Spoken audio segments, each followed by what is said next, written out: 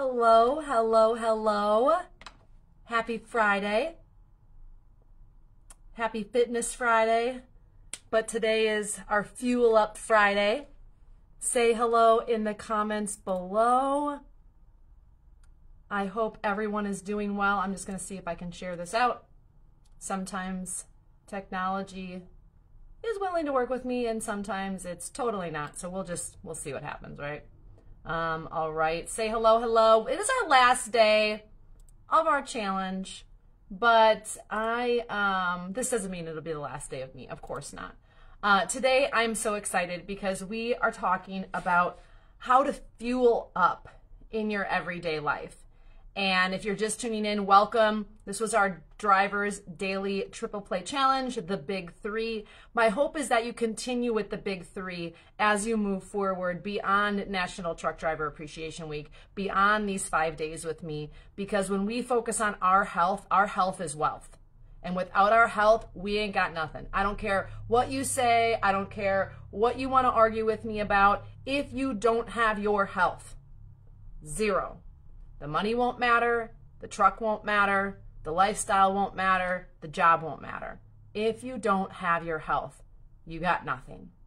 Take it from someone that nearly lost her life, her health, to recognize how much important it is and all of the aftermath that comes with trying to get it back.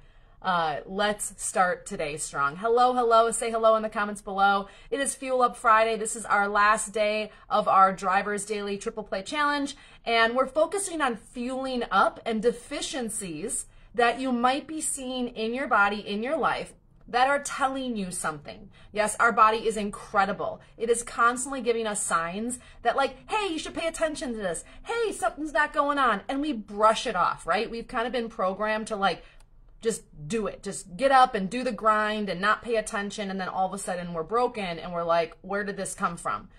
Our body has a natural internal alarm system, and you can get good at listening to it, and nobody has to know, in order to save yourself a lot of health issues later on. So that's what we're talking about. But let's review our Big Three. So all week long, we've been talking about the Big Three. That means physical, mental, and spiritual health. Why spiritual? Because you're not just one-dimensional, my friend. You are 3D. So our physical today, I want you to practice some deep breathing.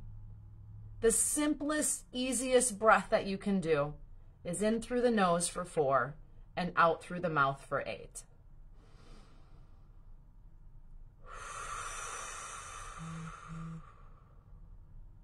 And see if you can deflate that belly. So fun little tip, pay attention to yourself. You can actually check yourself right now. So when you inhale, your belly should get bigger. And when you exhale, your belly should get smaller. Some people are breathing backwards, which can be connected to their anxiety, can be connected to higher levels of stress, even stomach issues. So check in to make sure that when you're breathing in, your belly gets big. When you're breathing out, your belly gets small. Just a fun little thing to pay attention to. So that's our physical. What have you been doing that is physical this week? If you're following the 15-minute wellness method, that means 15 minutes of on-purpose movement. What does that mean? That doesn't mean you walking back and forth to the truck. That doesn't mean, whatever it is you're doing during the day. This is on-purpose movement because it feeds us mentally, which is number 2 in the Big Three. Your mental. How are you feeding yourself mentally nourishing yourself? For some people, when they reflect back, all they see is the bad. I did this wrong. I suck at this. This person doesn't like me. Today, I want to challenge you to reflect back on the good things that you've done. Make the longest list you possibly can in your head or on paper of all the things you've done right, all the things you've done well, with or without gratitude from people. And start to see that there are a lot of wins in your corner, because it's easy in the moment to feel like life sucks. I've been there. I still kind of get there, and it's like, hope, got to get yourself out. But you've had a lot of wins in your life. But sometimes there's a part of us that doesn't want us to see them. And you got to ask yourself why. When I look out and I watch people like purposefully punishing themselves, like you can feel it. You can feel it. You can see it on them. that doesn't get you anywhere. That doesn't help you gain anything in life. Not to mention, not even enjoy the present moment. And having been there, I perfected punishing myself for about a decade. I want to encourage you to reflect back today on your drive, at home, you know, when you're off, like write in your journal, whatever it is, and try to list.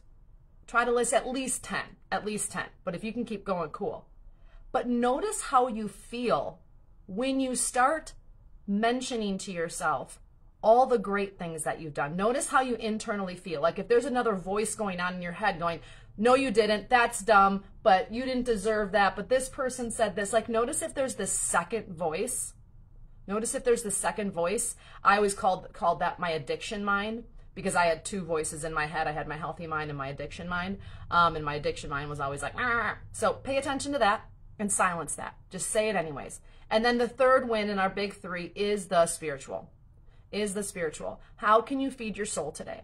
Listen to an uplifting podcast, pray, meditate, engage with somebody that really helps feed your soul, whatever it is. If we pay attention to these three categories every single day, we are going to be on the road towards a happier, healthier version of ourselves. But today I want to talk about fueling you, because our body is giving us signs constantly. Our body is telling us when someone isn't good, and we kind of get this weird vibe from them, but we just like deny it because someone's like, oh, you're like overreacting, but in our gut we feel it. You know what I'm talking about? Our body is super, super smart. But also there is this internal natural alarm system. Our body is constantly speaking to us when we are deficient in things, when we are deficient in vitamins and minerals. Dis-ease is just a fancy term for deficiency. When you have dis-ease, you have deficiency. Think about that for a second. When you have dis-ease, you have deficiency. And you've probably had it for a really, really, really long time. And so the worse the dis-ease, the worse probably the deficiency. Because our body is made up of vitamins and minerals, fats, proteins, carbohydrates, amino acids, like all of these things, right? And if you take one piece away, there's going to be dysfunction. Just like you can't drive your truck if it's just like, well, I don't think we need that spark plug. I don't think we need that rim. I don't think we need that axle. Like, it's not going to work. So why is it that we don't look at our body the same way? So we're going to talk about some key deficiencies in our bodies and what are the signs and how to maybe start thinking about correcting them. Obviously, go to your doctor, get your levels checked, consult your healthcare provider. Like, this is for entertainment purposes only. I got to say that, but let's get to it. There's a ton of them. I'm just picking 4 here today. Let's see, you lost me.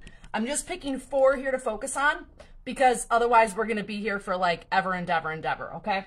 So let me move this back. That might help. Like, I'm literally doing this on the fly, you guys. Okay, let me fix this. Hold on 1 second. Okay, so let's talk about deficiencies. Hi, if you're just tuning in, we're talking about deficiencies in our body, how to fuel ourselves up, what are the signs and symptoms that we might be deficient. Remember, dis-ease is there's a deficiency, okay? And we're not acknowledging the deficiency. So if you're taking a little orange bottle, but you're not acknowledging the deficiency, that is never going to resolve itself, okay? And so go do your own research, talk to your medical provider. You can ask for blood tests. You can ask for your levels to get checked, all that jazz, and that will give you the concrete evidence that you need in your everyday life. But let's talk about 4 areas. Hi, Ashley. 4 vitamins and minerals that most people find themselves deficient in. There's a few others, but this video would be way too long. And what are the signs and symptoms you might be having? And what are some foods that you can clue into to help improve that? Now, there are some of these that I take supplements for, high quality, because, well, I wreaked havoc on my body for more than half of my life, and I'm paying the price for it. So I need even a higher dosage than what I can just normally get from food. But food is always fuel when we're eating good food. Okay, so let's get to it. So first one that we're going to talk about is potassium, okay? Okay, so the first one is potassium. All right, so potassium is the first one. If we're deficient in potassium, we could be finding ourselves craving salty foods. If you're like, oh, I just want that bag of chips and I gotta add salt to everything. That could be a sign that you're deficient in potassium. Again, you can do your own research. You can go talk to your medical provider. You can get blood tests done. You can figure that out if in fact that is true. Sometimes we crave outright the source of potassium. So if you're craving bananas, like, oh, I just need one every day, your body could be telling you that you need more potassium in your life. And so potassium, when we are deficient in potassium, our levels, we have a recommended daily allowance or daily amount that we need in order to function. Every single organ in our body, every system in our body needs fuel. And it's a different combination of everything to fuel those organs. So when something starts failing, hello, you are deficient in what makes that run optimally. Okay? You have to refill what is empty. And so you have to ask yourself, well, where do I get that? Well, from its actual source. Okay, so potassium is the first one we're talking about. If you are deficient in potassium, you're craving salty foods. There's a few other vitamins and minerals that you sometimes crave salty foods for. Potassium is often salty foods, or you're outright craving things like bananas. Okay, and if we're deficient in potassium, one of the signs and symptoms, remember, our bodies, this is not random. You don't just wake up one day and it's like, oh, I have numbness in my hand, and then 30 years later, I've been having numbness in my hand for 30 years. That's random. Like, unless you damaged a nerve, like, that's not random, people. Wake up. And so deficiency is muscle weakness. Muscle weakness, if you're like, man, this just feels like out of the blue. Like, no, it's not age. No, it's not this. Constipation is a big one. And I know a lot of drivers struggle with this. Irregular heart rhythm. You'll see a lot of these because these are core vitamins and minerals. You're going to see a lot of it connected back to the heart. And so if you are deficient in potassium, you're just tuning in, we're talking about fueling your body, okay? So I'm craving salty foods. I'm outright craving a potassium source, which is bananas. I'm feeling that I have muscle weakness, constipation issues, heart irregularity. Like, all of these might point to a deficiency in potassium. So that's the first one. What can we eat? Bananas, potatoes, like actual, like, don't, like, I'm not talking about McDonald's French fries. Those are not potatoes, people, okay? Lentils, avocados, those all have high amounts of potassium that can help replenish and refuel that deficiency. Remember, deficiency creates dis-ease. Replace and refill the deficiency, your dis-ease may start to dissipate, reduce itself. Now, sometimes there's permanent damage. Sometimes other things will happen. It's like a trickle effect. Now we have 20 things wrong because I've been deficient in these things for years. But that's potassium. The next one is vitamin D, okay?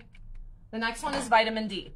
So if you are deficient in vitamin D, you're craving sweets. If you're like, I just have a sweet tooth, Hope, you might be craving vitamin D. Your body might be deficient in vitamin D. So what are some of the signs and symptoms of vitamin D deficiency? If you're like, the cravings thing is not really my thing, I don't really notice that. Fatigue. Fatigue is huge. A big part of the population, I live in the Midwest, so the further north you go, the more likely you are to be deficient in vitamin D. And interestingly enough, there is research behind this. I'd have to go back and find it, but you can Google this, is depending on where geographically you were born, that can often dictate those deficiencies and what it is based on where you were born and where you're brought up and where your genealogy is from. So just because you moved to Arizona doesn't mean that all those things are magically going to correct itself. So kind of cool. Anyways, vitamin D. Fatigue. Huge. Huge, huge, huge. So many people suffering with fatigue, and vitamin D is a huge deficiency. Bone pain, like your actual bones ache. You know what I'm talking about if this is you. Moodiness. So irregular mood. You're just kind of like up and down and up and down and up and down. And you're like, what is going on? Like, oh, it's menopause. Oh, it's hormones. Oh, it's this. Oh, it's my boss. Ooh, maybe it's not. Maybe it's vitamin D. What are some sources that we can replenish our vitamin D? So first off, you can get vitamin D from sunlight. But the best time to get vitamin D from sunlight is at first light. And so if you're up early, at first light, 15 minutes, skin, you need it on skin, is going to help start to nourish and replenish that vitamin D. So at first light, that is the best time to get vitamin D from the sun. But what are some other sources? Fish, tuna, egg yolks, mushrooms. Those are all very high in vitamin D. If you're just tuning in, we're talking about fueling you, deficiencies in your body that might be creating disease, and how to replenish them. And so that's the second one, vitamin D. The next one is calcium. That's a big one. So calcium is the next one. And if you're deficient in calcium, you might be noticing numbness and tingling, especially in your fingertips. That's a big one. My dad quit smoking after like 54 years. Amazing. And he has chronic tingling in his fingers, like really, really bad. And what do you know? He had blood work done when he quit smoking, and like zero calcium in his body, like nothing. And so he's been working to replenish that. So if you're deficient in calcium, you might be craving meat and cheese, like dairy. Like if you have this like high urge to always be eating dairy, your body might be telling you something. Like our body isn't stupid, you guys. Sometimes also craving meat and cheese may also be connected to iron. That is a really easy level to get checked, especially for women. I would definitely have your iron levels checked regularly because that can be something that's very deficient for women particularly. Okay, so we're talking about calcium. I'm craving dairy if I'm deficient. This is a possibility. It's not everyone, okay? These are just things that we have seen, all right, over time. You can do your own research. Numbness and tingling in the fingers, abnormal heartbeat again. So you're seeing this theme in the heart. Interesting, right? Interesting. And look at our foods now. Depleted, nothing in them, they're garbage. Coincidence? I don't think so. And so how can we replenish calcium in our bodies? Obviously, the default is high quality dairy, okay? Not highly processed, heated dairy. If you're a dairy folk, everyone has their own thing. I believe everyone's body, if you follow blood types, all respond differently to foods. Just try to eat dairy in the raw or as minimally processed as possible so you're actually absorbing that nutrition. But other sources of calcium, broccoli has calcium. Dark leafy greens, one of the best ways to get your calcium is dark leafy greens. Almonds and seeds. So next time you walk into the truck stop, steer yourself over to the trail mix aisle, but don't get trail mix. That's full of junk. Look for like a bag of nuts and seeds. Like oftentimes there's like a little mixed combo, but just flip it over and make sure that the sodium content is as low as possible. Because when they salt those, you're like, oh, but you just said craving salt. It's garbage salt. That's table salt. It's iodized salt. You don't want that in your body. Okay, if it's maybe salted with sea salt, okay, that's all right. We can do that. So calcium, nuts, seeds, dark leafy greens, dairy in its rawest form as possible, unpasteurized, unheated if possible, so that we're actually absorbing what it is that we need to. All right, last one. And this one, here's a fun fact. This is the #1 mineral that we are deficient in America. The #1, okay? What do you think it is?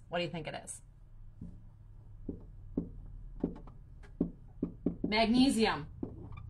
This is one of the most deficient minerals that we are all struggling with, and it needs to be addressed because magnesium also is a cofactor for other vitamins and minerals. We can talk about that another day to help your body actually absorb them.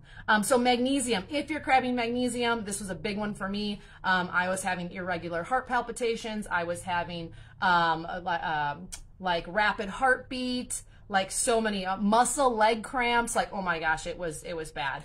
And so also not all magnesium is created equal. So if you're taking a magnesium supplement, There's 8 main forms of magnesium. If you're going to take one, make sure you get one with all of them in it, not just one.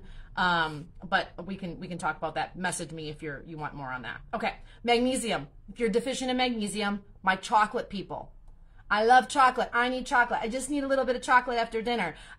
Women during their cycle crave more magnesium, crave more chocolate. That magnesium starts to drop. So trying to balance that out, your body is telling you something. And so what am I seeing physically if I could be deficient in magnesium? Again, consult your doctor, get blood work done, all that jazz. These are signs and symptoms, though, that you might want to pay attention to. Because a great doctor asks what when you go to the doctor? What's been going on? This is the stuff you should be telling them. And if they're like, oh, that's hogwash, go find someone else. Go find another doctor. They're not for you. So magnesium, constipation. If you are constipated, magnesium. The coffee is just a default. It's a cover-up. If you're like, oh, I'm regular every day, I have 2 cups of coffee. No, you're not. No, you're not. Coffee is making you think you are. And actually, it's making your bowel pulsate in a rapid way that your body normally doesn't. So now you're going to be crutched to that. You have to have it. Or then now you're constipated when you're not, which is not a good thing. So magnesium is going to keep you regular, not like regular like explosive, okay? Like regular like my body is doing what's supposed to be doing, okay? Rule of thumb, food goes in, food should go out. Food comes in, food should go out. And if that's not happening, there's some dysfunction going on in your body. It's not aging, okay? Bull crap. It's your body telling you systems aren't working right, okay? So magnesium, we're talking about magnesium, the most deficient mineral in America in our bodies. Our soils are depleted. We're not getting these minerals that we need. We have to start making sure that we are fueling our body just like we do our truck. If you are deficient in magnesium, you might be a chocolate monger. You love chocolate. So if I'm deficient, what am I seeing? Constipation, okay? Headaches. Like I'm talking like I just can't get rid of these headaches all the time. I would really encourage you to consider looking into magnesium. That is a huge sign. I know dozens of people that have resolved their chronic headaches with magnesium. Again, do your own research. This is my personal experience. Other signs and symptoms of magnesium deficiency: calf cramps, muscle, leg aches. This is why, I don't know if I have one up here right now, I don't. This is why our Road Relief Wellness pain relief creams, formerly Stiff Mother Trucker, have magnesium in them. It is an aloe base with magnesium. This is why, because when I formulated that, muscle-related issues need to be fed the source of deficiency, which is magnesium. Put it on your legs, stop cramping. Put it on your feet, stop cramping. Game changer. So a topical way to get that magnesium. Also heart palpitations, huge connection there. Okay, magnesium can make a big difference. If you're looking for a good magnesium source, you want a recommendation, message me. I will give you, if you're going to supplement, I will give you what I would call reputable brands and reputable supplements, and a couple of different resources for that. But nuts, seeds, avocados, leafy greens. There's, see a theme here? Dark leafy greens, beans, all very, very high in magnesium. But make sure you check your source, where your foods are coming from, you know, what they're being fed. All of that does matter. But your health is your responsibility, period. And as scary as that can be, the second you start doing that, everything becomes available to you. Life can feel hard.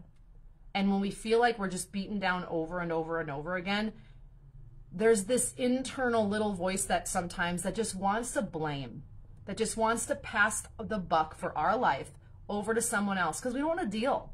It's like, ugh, I've been there. But I promise you, if you decide today, that you are going to start taking responsibility for your health and life because you deserve it, the sky's the limit, my friend. The sky's the limit. It might take a while to do some undoing. Remember, we need to rebuild the deficiencies so the disease goes away. And that might take time. I've been trying to do this for years. And many things are better, and it kind of unpeels other layers because I know I did damage to my body and I take full responsibility for that. But now that allows me to make changes. Blaming other people did not allow me to make the changes I need to in my life. And I am a million times happier, healthier, on the right track than I ever would have been if I would have went a different way. You have that ability today too, but you have to make the decision. Focus on your big three: physical, mental, spiritual. Every day, try to get a win in that category. You don't need me every day to be able to focus on that. Pay attention to these four vital minerals and vitamins. Are you deficient in them? Do you need to refuel yourself? Focus on what you're putting in your body. Remember, disease arises when there is deficiency. So if I fix the deficiency, that may dissipate some of the other things I'm seeing. Obviously, that's not always a guarantee, but you are in the driver's seat of your health. You are the one that can make the next right decision. You are the reason you should get up every single morning and want to be the best version of yourself, because there is only one you here. And my friend, you are freaking amazing. And so please share out this video if you feel like it's valuable to you or other drivers like you. Show us some love down in the video. That lets Facebook know that, hey, this channel is relevant. We want more people to see it. Those little things really do go a long way. And remember, it's the small, simple changes that lead to the big results in your life so that you can feel good again. I will be back live next week. And so stay tuned to our page. Have a happy, healthy weekend. Love you all, and we'll see you soon.